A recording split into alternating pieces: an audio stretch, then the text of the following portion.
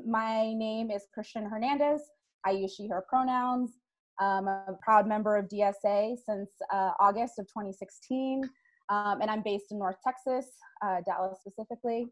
DSA is the largest and fastest growing socialist organization in the country, with 60,000 plus members all over the country. Super exciting. I was elected to the National Political Committee, the political leadership of DSA, alongside Hannah, Abdullah, and Maikiko, who are also 3 other Socialist Majority members.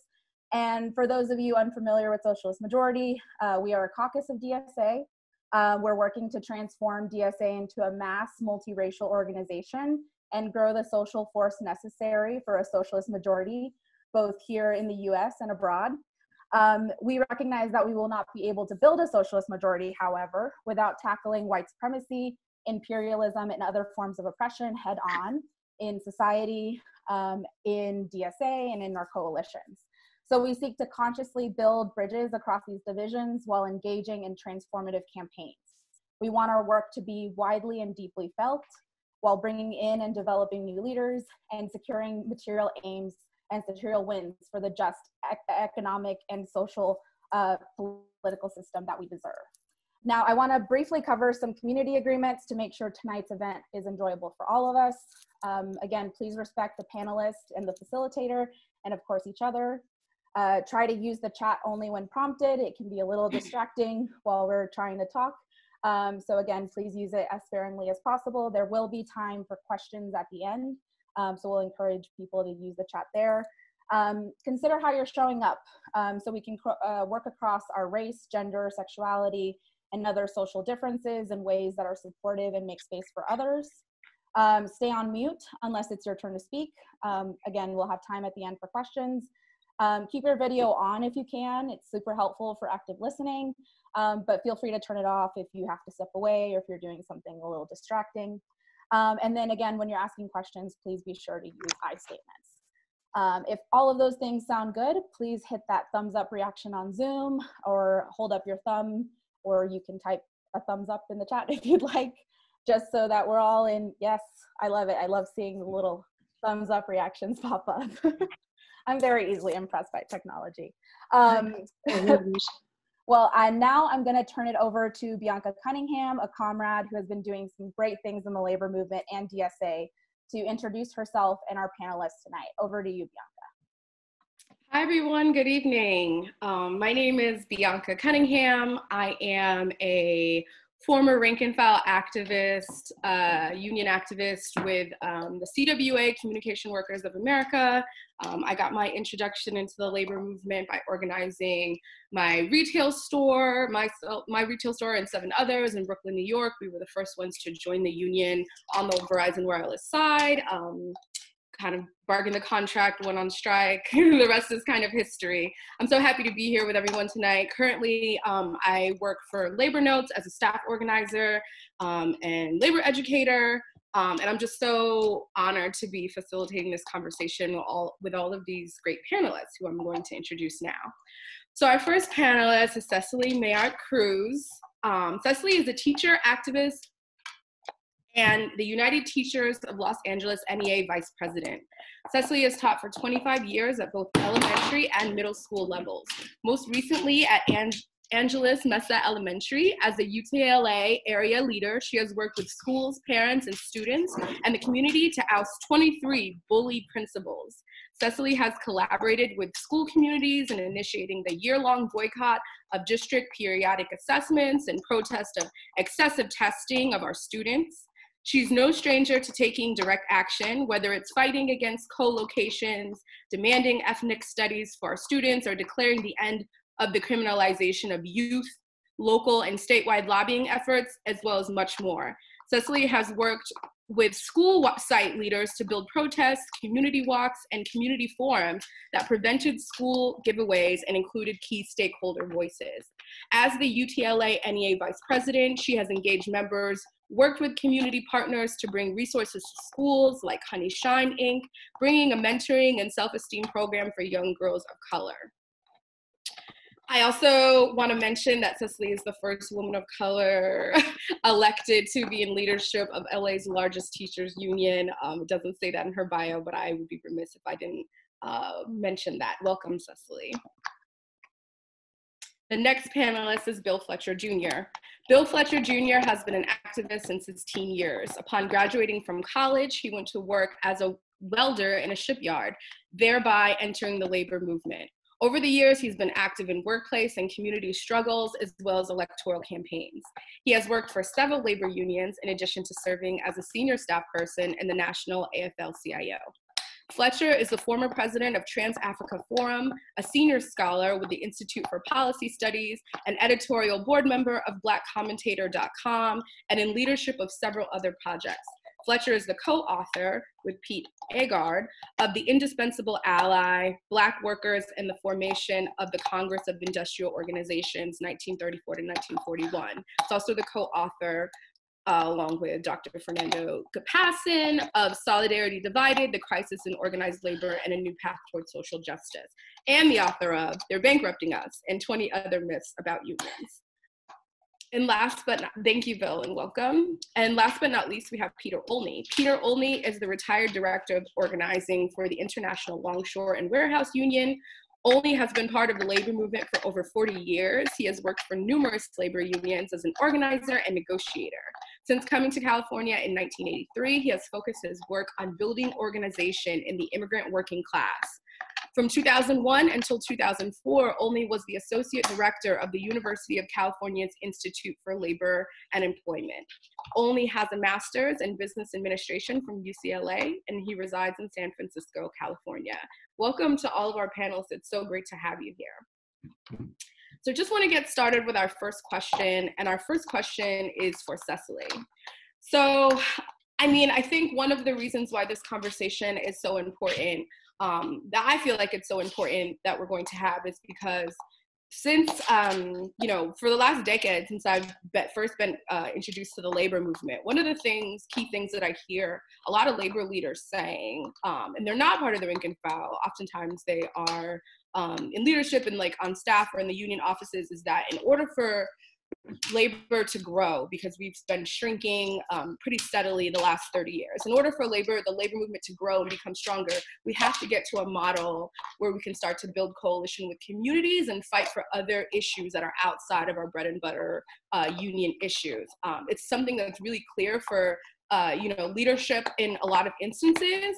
But then on the other side of that, I have phone calls all the time with union members and staff and e-board members who are saying, we know that we need to prioritize racial justice. We know that we need to prioritize global solidarity, but we just can't convince other people that this is important enough to put it as a priority. And so I see these things, it's like, we know what we need to do, we know where we need to get if we're going to survive, but there's still such a obstacle or a tension with being able to push through that to get to where we need to be. So Cecily, my question is for you. You've been central in shaping racial justice work within UTLA and NEA, including as part of Black Lives Matter at school. Can you talk a bit about what that work has looked like? What advice would you give to union activists, parents, and students trying to do this work in their own schools and communities? Well, thank you very much, Bianca. It's good to see you and the rest of the members and comrades here today. I'm happy to be here. Yeah, I think you kind of hit the basal points, right? That, you know, some folks are already just oriented or inoculated to talking about racial and social justice, but then there are some folks that are not. There are those folks that are inoculated, they are doing, you know, working with their own groups, right? But they're not situating that with the work of the union.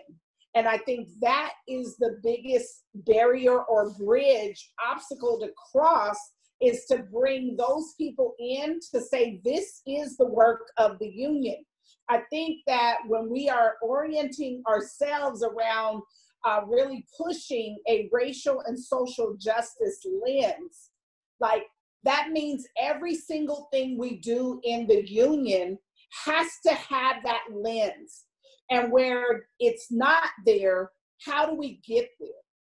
for us in UTLA, a big part of it was creating this racial and social justice committee.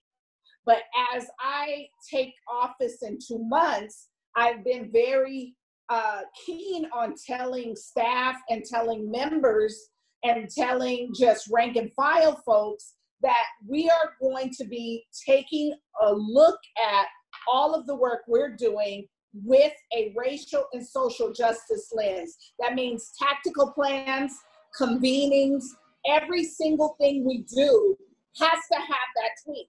Not only that, but it is critically important to bring in labor, community orgs, students, and parents into this work. I want to bring up the voice of the students because I think it's a part of lifting as we climb. A lot of people talk about community demands or bargaining for the common good. We saw that in our strike in 2019 of January.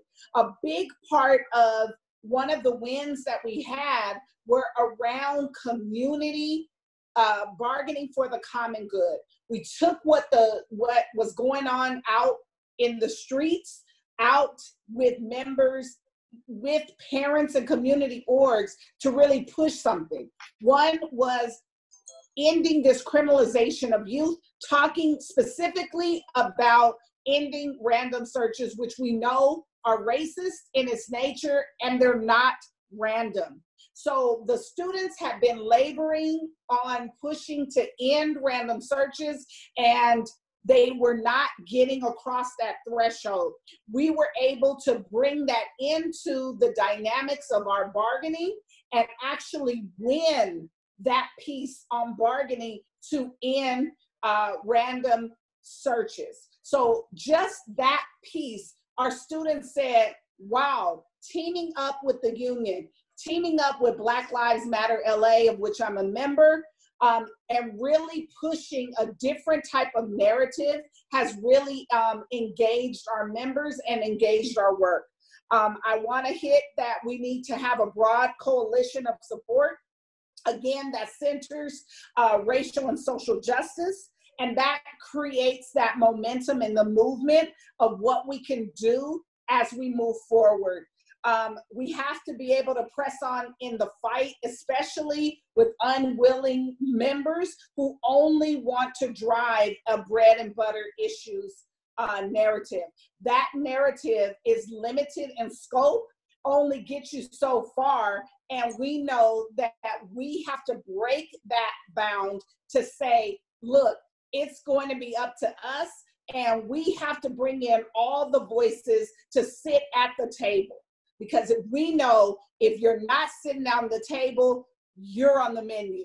So we have to do that, and we have to make sure that our parents and our students also have a seat that is right next to us, not behind us, right next to us. Thank you, Cecily. That's so helpful. And I hope that later we'll get to talk a little bit about how you all got to the point where you could organize around the unwilling members, because that's no small task. And I'm sure people would be curious to know how you all got started and what the first steps were. So thank you. The next question is for you, Bill. Some of your work has been with African workers' movements. In the midst of this global crisis, how can US-based labor union activists and socialists respond and build international solidarity?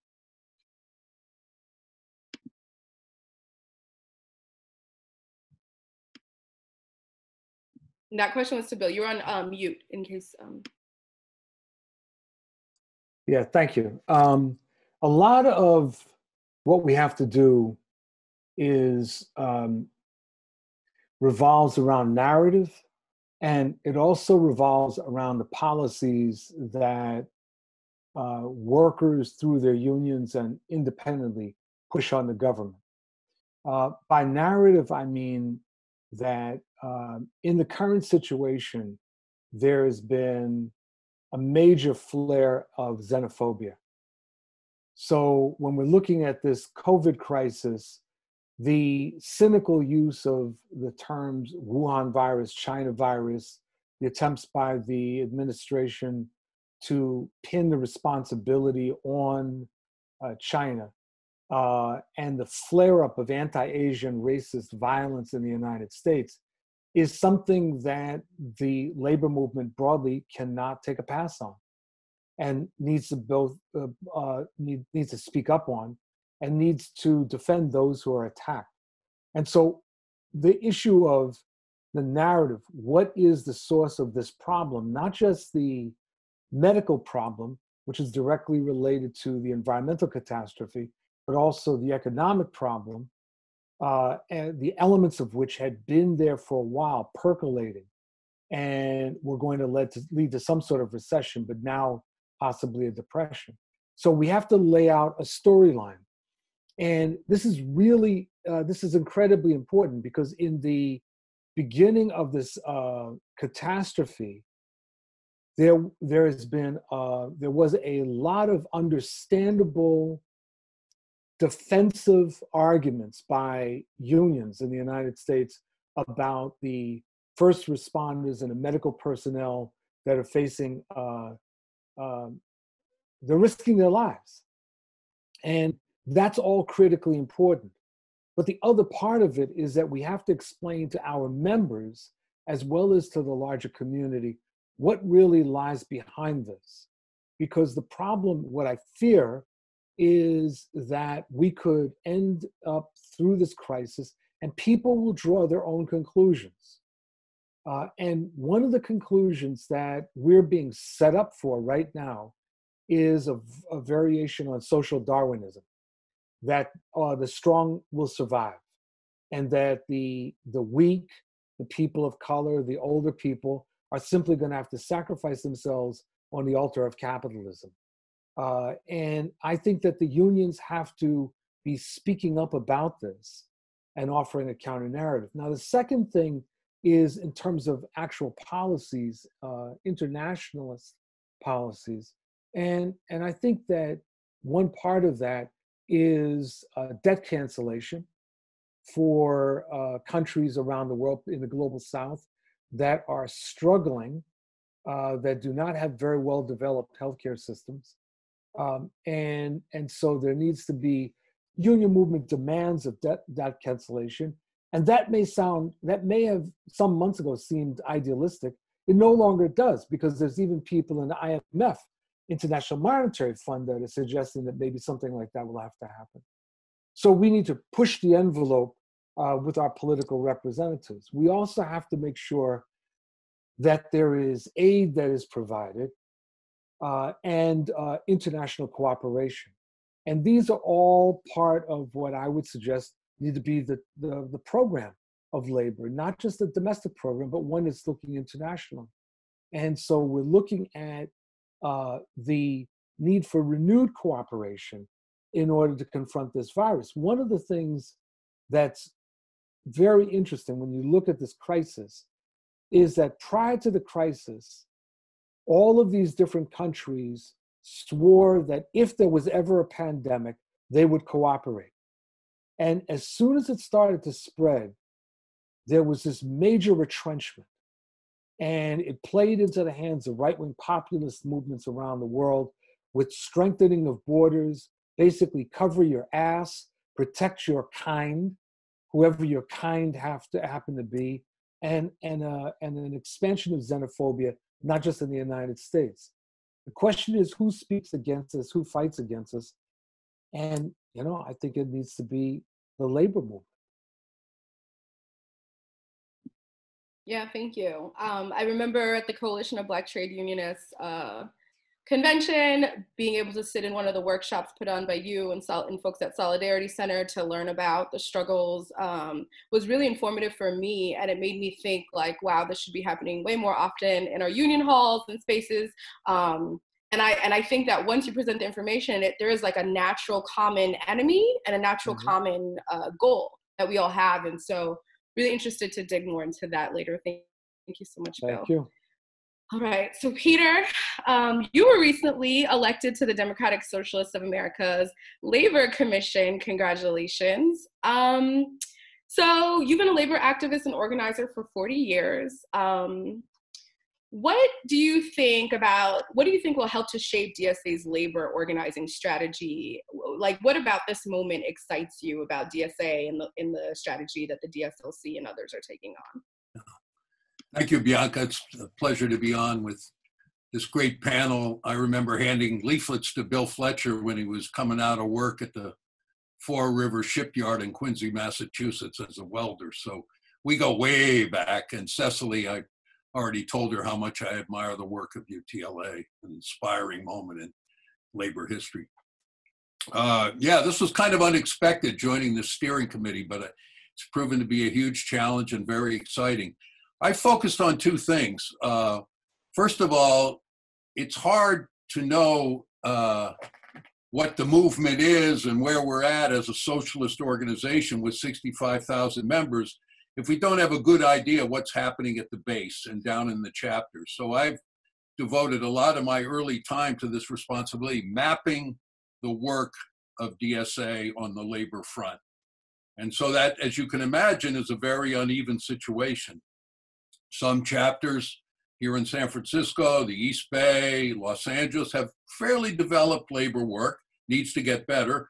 And other chapters, we have about 21 chapters in California that are part of my world, have no labor work and are struggling to figure out how to do labor work and have very few comrades who are even in the labor movement.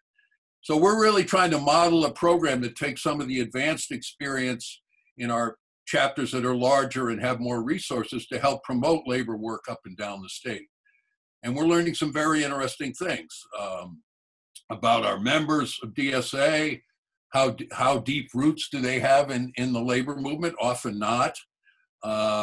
We discovered, for instance, that based on a national questionnaire of DSA members, there were only 86 DSAers nationwide in SEIU, either in a staff capacity or a member capacity. Now, I'm assured that their folks didn't respond to the questionnaires, but I found that astounding. And so that's something to pay attention to. On the other hand, we find beautiful stories of work that's happening at the base. A Latino comrade in Long Beach is an aerospace engineer and attempted to organize a Japanese aerospace company into the International Association of Machinists. So if we dig down and get to our roots and look at the work we're doing, that provides us the basis to move forward. As Karl Marx said in, I think, 1875, he said, every step of real movement is more important than a dozen programs. So as we shape our work, we need to do a concrete analysis of concrete conditions, and that's the mapping function that we're carrying out now. The second passionate focus of my work, and I said this when I ran for this position, was Amazon. And organizing at Amazon, salting Amazon, getting young comrades to go to work at Amazon, and building out a real network of working class organizing. And over my work with folks over the last 3 or 4 years, we're actually seeing some of that work come to fruition in the person of Amazonians United and some of the actions that they've been able to take around the country in support of fight back against the COVID crisis, but also even prior to that crisis, winning demands on the fulfillment center basis with this giant behemoth of a corporate enemy that we face in this time and place. So I'm happy to talk more about that, but Amazon is my passion. Right now I'm working on two things, building the salting program and then working on a mentoring program where what we call elders will get to work with some of these young salts and some of the workers in Amazon. And Bill Fletcher, I'm going to be calling on you to be a mentor, so I hope you're ready to go again. Thank you. Thank you so much, Peter. That's exciting to hear. I was just on another labor call for New York City DSA and mentioning the members that we have that are salting Amazon or working for Amazon and how that's been so instrumental and helpful in the organizing that needs to happen right now in this very moment to have members there on the floor. So thank you for that. So this next section we're going to go to is the loose section. I'm going to be asking questions or just putting things out there. Any of the three of you, Peter, Cecily, Bill, please feel free to respond. And Don't make me beg you, please. Okay, so let's get started. So in the past decade, we've seen unions begin to make common good demands the way that we were talking about earlier with you, Cecily, making, whether it's Chicago Teachers Union, making demands around affordable housing, climate change, LGBTQ issues, or racial justice issues like at UTLA. Teachers unions seem to be and have been leading the way on all of these fights. I just wonder, one of the things that keeps striking me is like that the labor movement is not strong enough to win right now. We weren't prepared for this crisis, and we weren't strong enough to even help Bernie and support him in the way that we could have. So this question is for everyone. I wonder what particularly or specifically that you think would be different right now if we had built real power in the labor movement. What would the demands look like? What would the movement look like? What could be possible in this moment had we done the work, that deep work, and that we were prepared for this moment? What does it look like?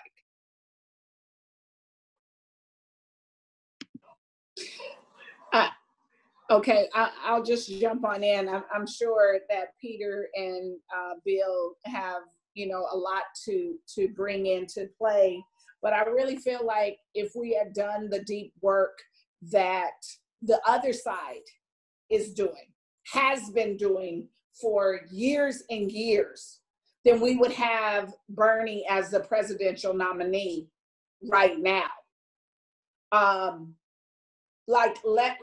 We have to let that sink into our consciousness to be able to say, how do we then fight forward? How do we take what we now know, right, which is not a really good alternative? Like, we know that Biden is not going to save us. We know that, right? And how do we take that and start to push and demand the kind of world that I want to see for my son, the kind of world that I want to see for every single child that we talk about, especially educators? How do we move forward, taking that moment of mourning and grief to turn it into actual righteous anger and action? Because that's what it's going to take for us to do. And I said, lift as we climb. I really want to bring that to fruition, that we've got to have white co-conspirators in this work. I mean, I have to say that, we've got to have white co-conspirators, because people can say they're an ally all day long, but when it comes to my things, I don't want to deal with that, right? Then I don't become as woke or as progressive as I need to be.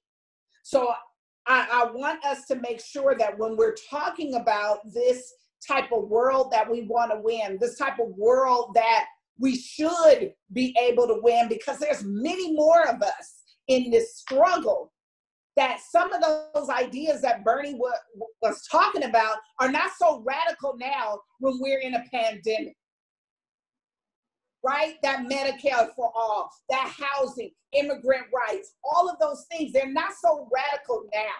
So we've got to say, this is what we were dealt with. And sometimes it's a reflex motion to say, I'll let Bianca do it, I'll let Hannah do it, I'll let Peter do it, I'll let Bill do it. But it's got to be like, I've got to take on the ownership to this, to say, how am I now going to ride on this so that we never have this kind of BS bologna sandwich happen again? Like, how do we get that? How do we move past that? So that's what I want to say, because that is so important. I mean, I think that's a great point about moving on from the mourning and moving into action and finding real true what it really means to work together and struggle together. But I think that oftentimes there's such a disconnect in what we're struggling for. And so I wonder if Peter or Bill want to add on to what would the demands look like if we really had built real power, and what would be different in this moment? Well, the difficulty with the question, Bianca, is that it sort of depends on when you believe that the problem started. Because if you basically are thinking about what we could have done in the last 5 years, it's sort of like being in a house that's infested with termites and the ceiling collapses and you're saying, damn, I wish I had fixed that ceiling. Well, but the problem was the termites. And if the termites have been eating at the house for years, then you could have fixed the ceiling and there was still would have been a collapse. We are dealing with the ramifications of events that took place in the 1940s, not in the 1990s or the 1980s, but the 1940s. The passage of the Taft-Hartley Act, the Cold War, the purges of the left, the decision by the United Auto Workers to essentially give up the fight for social insurance, and other unions joining forces with that, the decision of teachers' unions to basically take a model of the steelworkers and attempt to implement that in major cities, under Albert Shanker. I mean, we're living the legacy of this. So I think one of the first things is that we've got to be clear on our history. Because if you're not, you can end up making a series of very big mistakes. The second thing is that, so in some ways the question is, well, if we had turned the thing around in late 1940s, where would we be? I don't really want to answer that question. That gets us into kind of science fiction. But which I'm cool with, right? But if you're, I think that the question is, in some ways, why did the reform movements that started in the 1990s in much of organized labor not result in more substantive change? And this is not exactly a question, but it's the question I'm going to answer with all due respect. I think that the answer lies in, to some extent, in that the reforms in organized labor did not understand, did not appreciate the depth of the problems. And there was also the weakness of the left. That if you look at the high points in labor history, like in the first decade of the 20th century or in the 1930s and 40s, there were lefts that were central and interfaced and helped to develop labor. By the 1990s, the left was weakened, and there were many people that were very well intentioned in the labor movement that thought that you could reform the movement without a left. And I think that was a fallacy, that there was a great deal of attention to tactics, but there was not the kind of attention to the development of the kind of internal organizations and strategic organizing that was characteristic of the 1930s and early 1940s. And that put us in a real weak position. The final thing that put us in a very weak position was the, in effect, abandonment of worker education.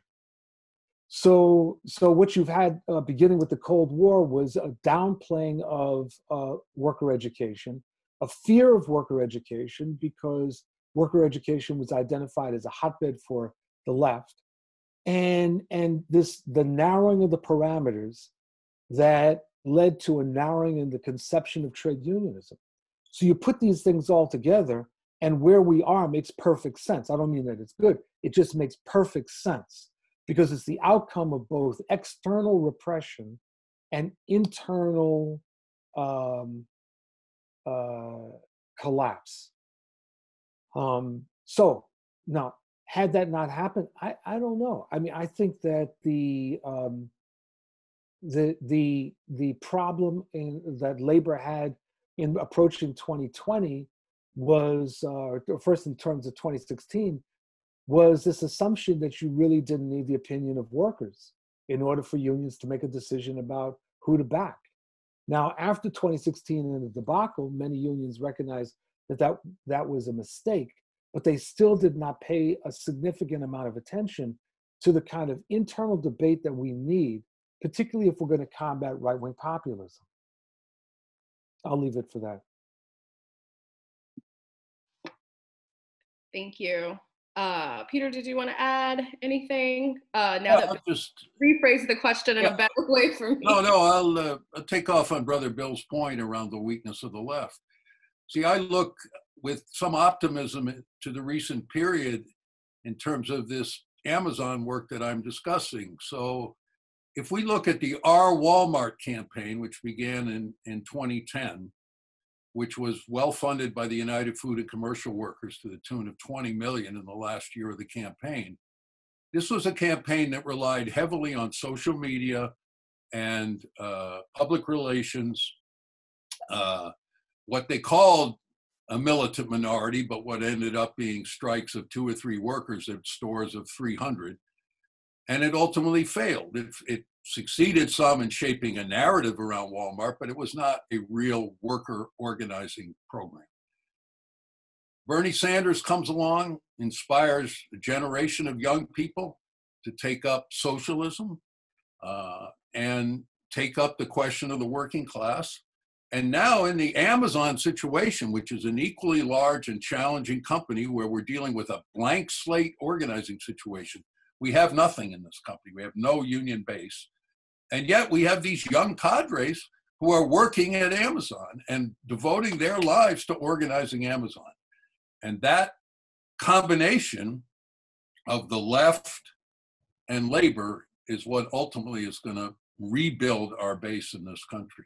We cannot be a labor movement if we only represent 7% of the private sector. So this Amazon thing, it represents a change in how we do organizing because we have socialist comrades working in those facilities. You cannot organize a corporate giant like Walmart or Amazon as a union without cadres. That's the story of the CIO. That will be the story of our own rebirth. Staying right there, Peter, on the point that you made that only 7% of the private sector is unionized. You know, one of the interesting things in being part of this socialist organization, DSA, I come out of labor before DSA, and I've been really struck by the view of some of my comrades who were critical about the rank and file strategy, but also critical about the focus on labor unions at all or workplace struggle at all, because of this point that most people aren't organized in their workplaces, and so they see this as kind of like a waste of time. You know, we see different models like, worker centers emerging. And sometimes I think that, they don't replace, they're not the same thing as labor unions. Sometimes they tend to be a lot more individual than I think collective in the struggles that they take on. But I wonder, somebody make the case for me why the labor movement, as traditional labor unions and workplace struggles should still be the ground zero of where we're struggling as socialists. Like why, I guess let's make the case to the naysayers about why this work is important that we're doing. Or will it look different? Will we have to abandon the traditional institutions of labor unions and look to something different? I want to go back on that point, Bianca, but also on the point that Bill raised around the abandonment of worker education. And I think that is a key point, especially when we're talking about like the NEA or AFT, right? So we have these big models, big structures, labor unions, but have an unwillingness to fight, have an unwillingness to use progressive ideas to push the envelope forward. And I can say that because UTLA is both NEA and AFT. So I see it in that way. And there's no shade on any person. I'm just saying, the way I orient myself in being very progressive, leading with a racial and social justice lens, I am looking to see how we are tackling white supremacist culture. And when we don't like put it out there that there is this force of white supremacist culture and dominant narrative, then we just kind of fall back on things. Like, you know, look at where we are right now with NEA and AFT accepting or, you know, pushing through Biden as the potential nominee, right? So I look at that and I'm saying, like, I don't understand why. But then I say I do understand because I'm playing with electoral politics as a frame, right? I'm just using that as a frame instead of saying, what do the members on the ground need? What do they need in this moment? How can they move in this moment? And it goes back to what Peter and Bill said, just the worker education. There is so much work to be done in the labor movement to get people to realize what happened in 2008, to talk about disaster capitalism, name it, and say, this is what's centering our work as, you know, educators and health and human service professionals. So if we don't name it, we don't see the crisis in front of us.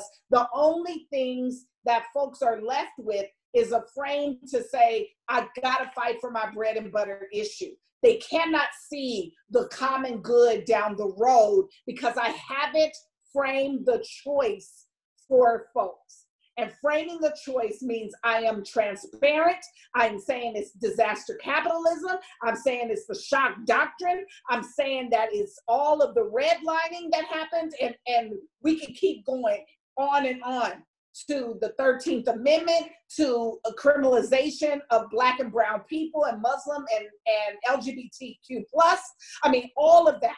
So folks need to have that frame in order to be able to push through and say, this is the fight we need right now. I want to defer to Bill. Bill, do you want to comment first? Bianca, restate the question. Making it hard for me, Bill. No. What question was I on? Oh, I was talking about the conversation in DSA around, like, with only 6% of the private sector, you know, part of traditional labor unions, a lot of people think it's a waste of time. Got it. Okay. Rank strategy, et cetera. What's your take on this? Obviously, we're all in the labor movement. We believe in it, but like, let's make the case to why this is important, and is there a way for us to kind of like revive this kind of dying institutions? So first of all, the labor movement is not the same thing as the trade union movement. Trade union movement is a subset. Labor movement refers to the sum total of worker organizations and movements that are fighting for justice and engage working class people. So, so that's one thing that we have to keep in mind. So that includes worker centers, it includes certain kinds of social clubs and cultural organizations, etc. The trade union movement remains a movement of millions of working class people, and it is organized. It has, as institutions, it has certain kinds of resources, and it is one of the few venues in the United States that brings people together across demographic lines. This is a highly segregated society in terms of much of what people do. And the unions as institutions, irrespective of whether they're progressive or not, in particular cases, bring these different demographics together. Thus, there's a potential to bring about various forms of class unity and class consciousness. To me, that makes it critically important.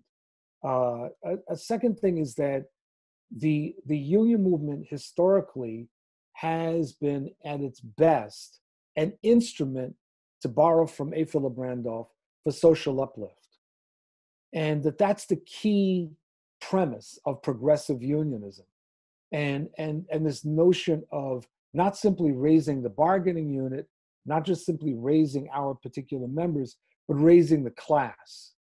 And so the trade union movement that's what its ultimate mission should be.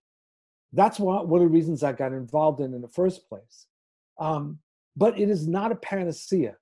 And the problem is that particularly young leftists that get involved in the trade union movement, not as workers, but as staff, enter in and they have a lot of assumptions about the purity of the union, about the union, almost as if it's a socialist political party, and not recognizing that unions are united fronts that have a variety of political tendencies there.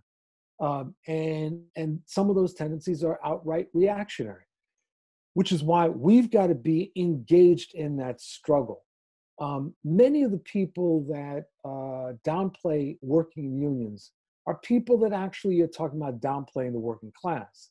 It's not, I mean, they'll never admit that, but they basically are making the assumption that socialism is a movement that will be brought about by enlightened middle-class people, and that the workers are not they're not central to their own emancipation.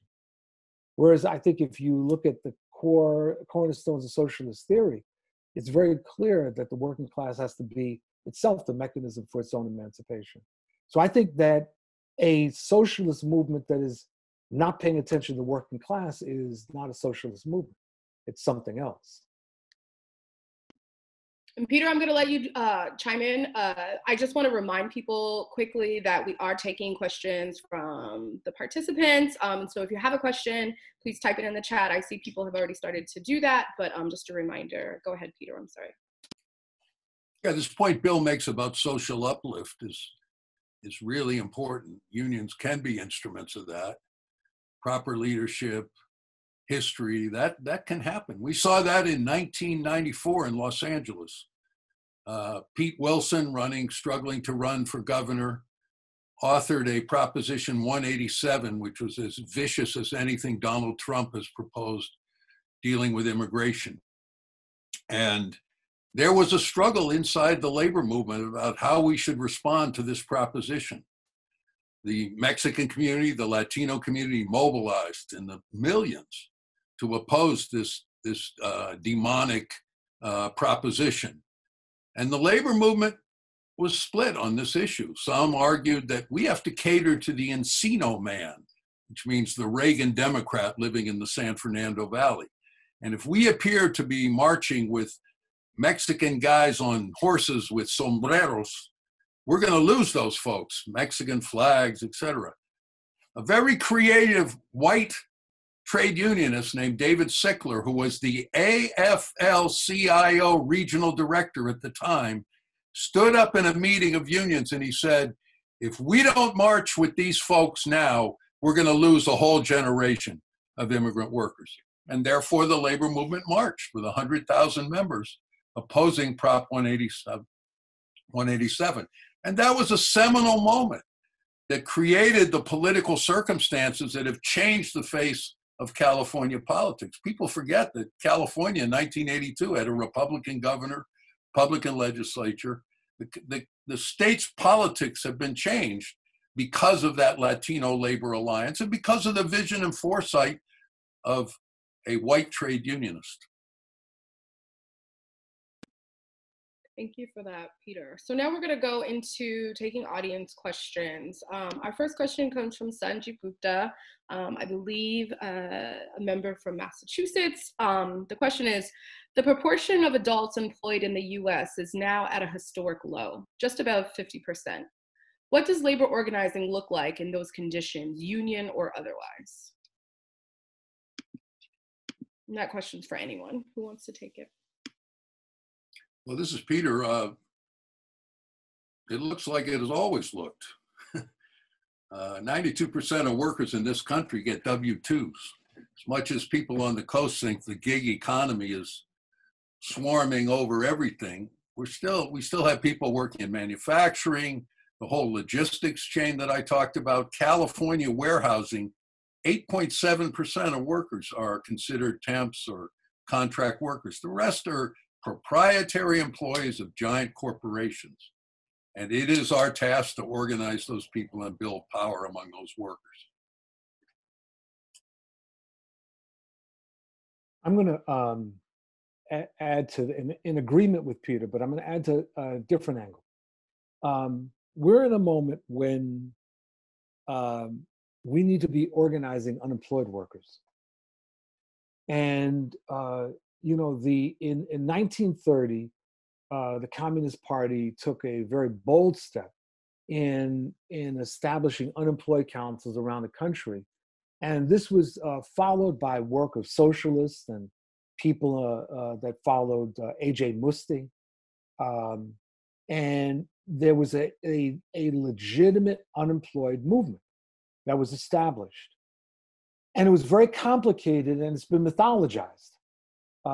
And you know, you would sometimes get the impression that these unemployed workers sort of organized themselves. And that didn't happen. They were organized by leftists who dedicated themselves to doing that. We need, in this moment, as we needed in 2009, but it basically didn't happen, a unemployed workers movement. And that needs to be a task of the left. It needs to be something that we push the unions to back. Many of them will squawk and say, well, we're not going to get any dues from these people, and our response needs to be, so to hell what? But this is that moment. And one of the reasons it's especially important is that in moments of instability, social instability, there are two sectors that you want to organize, otherwise the right wing will. One is veterans, the other is the unemployed. And if you look at post-World War I Italy, or if you look at Germany, the fascists paid an immense amount of attention to the unemployed and to the veterans. In Germany as well. And when I look at some of these idiotic right-wing demonstrations about opening the economy, and I see armed groups, I think several things, some of which I'm not going to say now, but what I will say now is we have to be out organizing these people because they're quite serious, they meaning the right. And that means we need to be speaking to people who are losing their jobs and losing their lives and say that there is another direction. And that direction is a left-wing direction, a progressive direction. And we need to convince the organized labor to be central to that. All important, things to think about for sure. Thank you. The next question comes from Russ Weiss-Irving from Boston DSA. The question is, a few national unions, UE, NNU, and many progressive local unions across the country, thanks to Cecily and the UTLA, endorsed Bernie and helped build the Labor for Bernie network and organization to include 30,000 union members, 30,000 union workers, and built networks in many cities and states. What should happen next with this network and the various local and union-specific networks that make it up? How do we make sure that we maintain and grow this trade union base for Bernie's political agenda?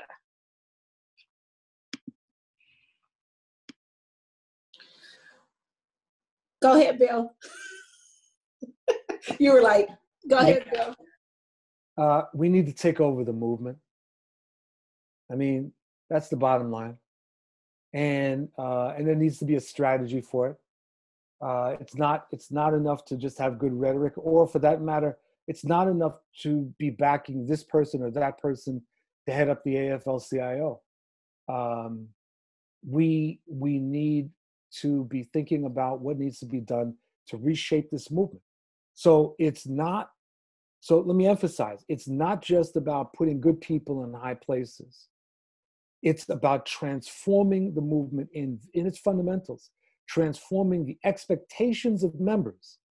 Because many of us on the left act as if leaders are kind of up there and they make all of these decisions, and that the members are like an audience in a tennis match, watching the people play.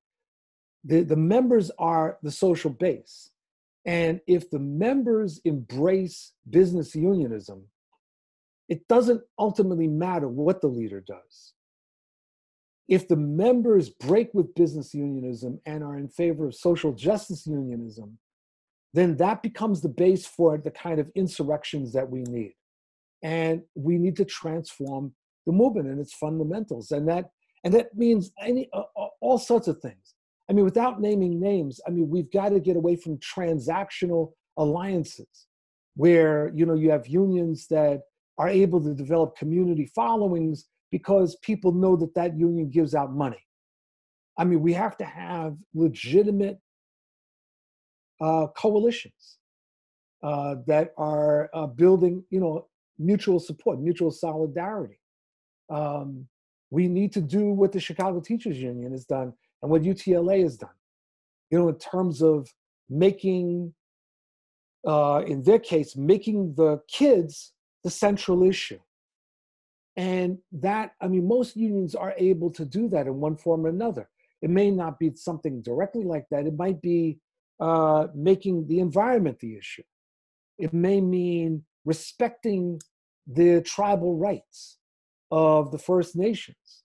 You know, when pipelines are being crossing the country, even though that might mean in respecting the tribal rights, that our members may not end up getting those particular jobs.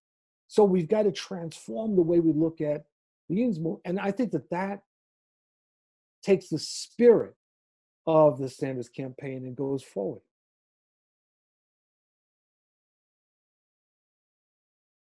I like that, and I'm with that, and I think it's right on the money, Bill. The key piece being transforming the expectations of members.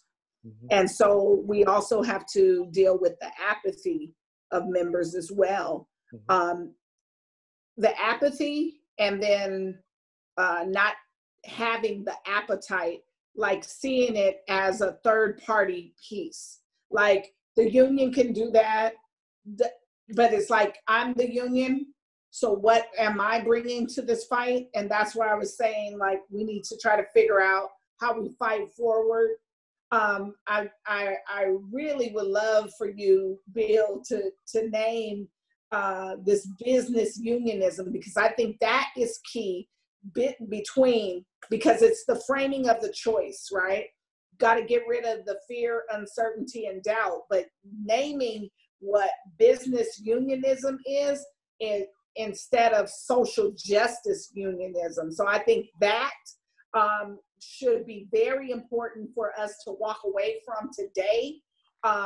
We know transactional relationships never last, but that's the way big unions and, you know, NEA and AFT have done for years, using transactional type of, you give me this and I'll do this, that kind of stuff. That doesn't build power on the ground. And when we are leading in a top-down fashion, we're not asking rank and filers, we're not asking the folks that are not engaged in the fight, why should you be in this fight? So that part, definitely naming that fight so that everyone here on the call has marching orders to go back to their own union to say, this is what we've got to do.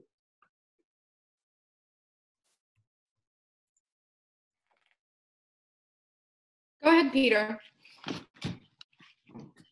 Yeah, I mean, the Sanders thing was hugely energizing for millions. And one of the interesting phenomena from, for instance, 2015-16, it was probably replicated this cycle, was that the largest group of unions to endorse Bernie Sanders, the largest number of local unions, was not the usual suspects of SEIU or, you know, one of the teachers' unions. It was the International Brotherhood of Electrical Workers, a craft union, a construction union. And I find that phenomenon extremely interesting, because that reflects a deep appeal of the Sanders message and the Sanders program in the working class. Now, the question is, and I do a lot of work with building trades unions, is how do we take some of that consciousness around some of these economic issues and deal with the issue of immigration, which is a huge challenge for the construction unions, because the largest group, of course, of non-union construction workers are immigrants. In New York, New Jersey alone, there's 125,000 Mexican construction workers. And how do we more fundamentally deal with the age-old question of Black workers in the building trades? And Bill and I go back to 1970 and the United Community Construction Workers in Boston physically fighting to integrate job sites, taking over job sites so that Black workers could get work.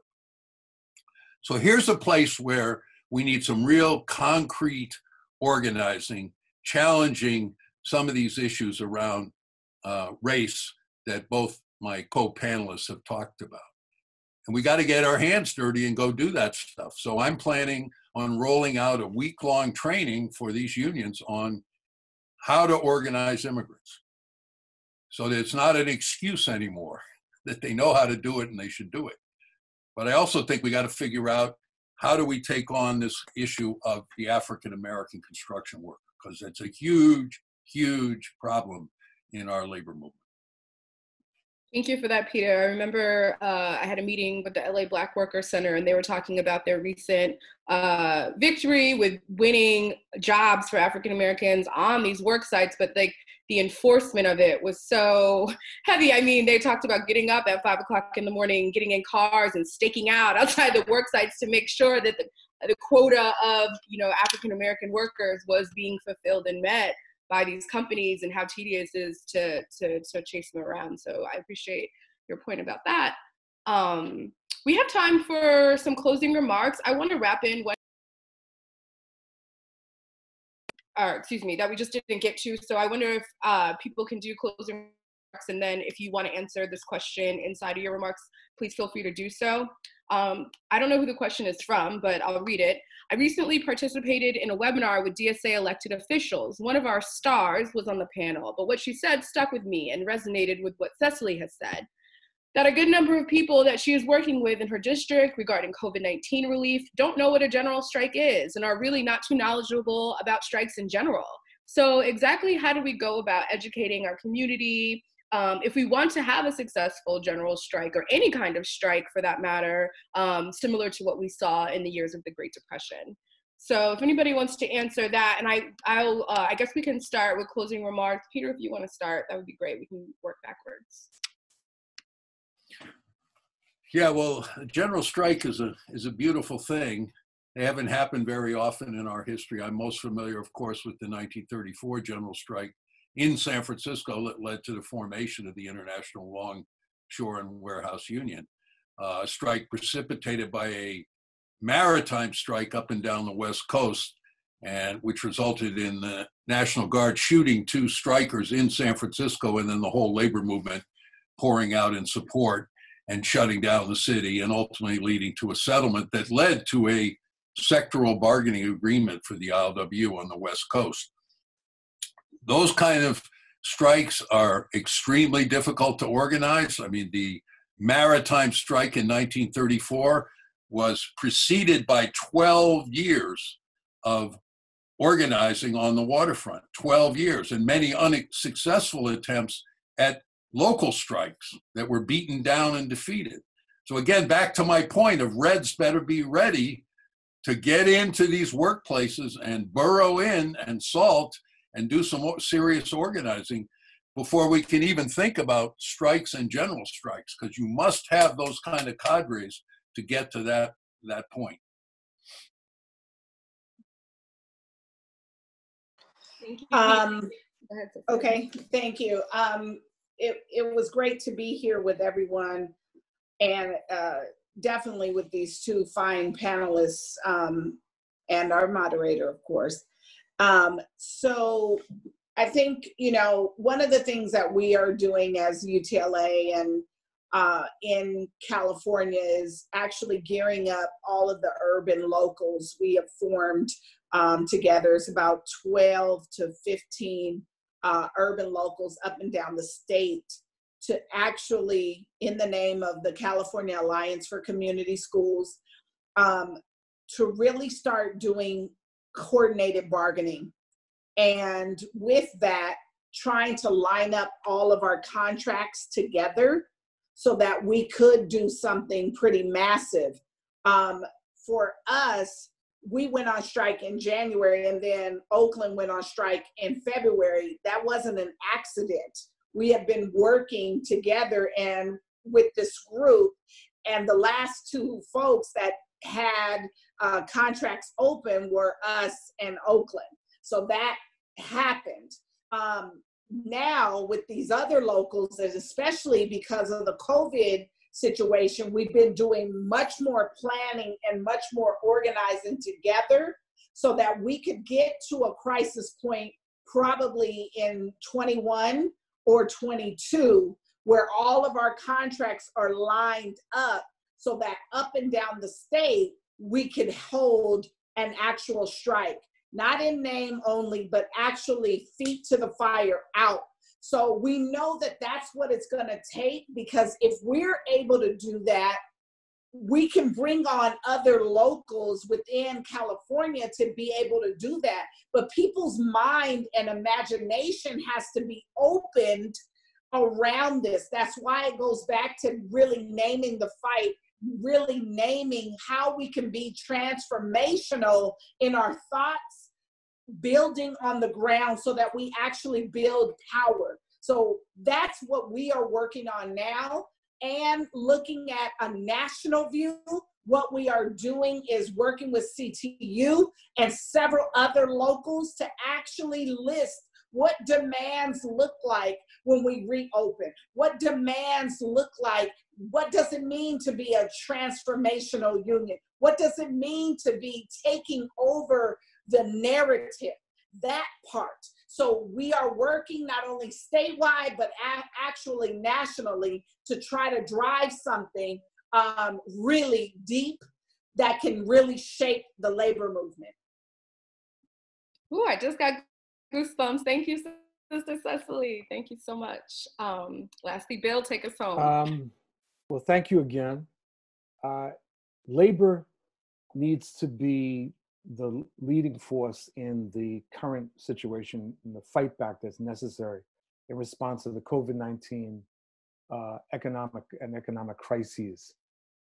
And in order for that to happen, the union movement particularly is going to have to convince other social justice movements and the organizations within them that our interests are long-term as opposed to tactical, that we're interested in building a broad front, and we're interested in winning. We're interested in advancing an agenda of working people, whether they happen to be in our union or not. And as I was saying before, that necessitates a different kind of leadership and indeed a different kind of membership. That is a different consciousness about what trade unionism is about. And as Cecily was pointing out, breaking from the sort of narrow idea of the union as a third party, the union protecting wages, hours, and working conditions for the people who are lucky enough to have a collective bargaining agreement, and instead having a broader social justice consciousness. There have been times when that has happened in US history. And to this question about general strikes, the last general strike, to my knowledge, was in 1946, and it was in Oakland. And what happened in 1947? The passage of the Taft-Hartley Act that brought on immense repression and restrictions on what workers could do. The union movement made a decision in the face of that and in the face of the Cold War anti-communism to essentially cave in, and concluded that nothing could be done, which is why we should be very careful when people talk these days about a general strike, since most of us have never been in a general strike. It's rhetoric, and the thing about the idea of calling for a general strike is this. One thing I can tell you from history: if you call a general strike and people don't show up, you can't say, oops, why don't we reschedule this for next week when more people show up? If you miscalculate, you not only lose, but you lose badly. And you enhance the strength of the other side that comes sweeping in with a curved sword and just slice and dice.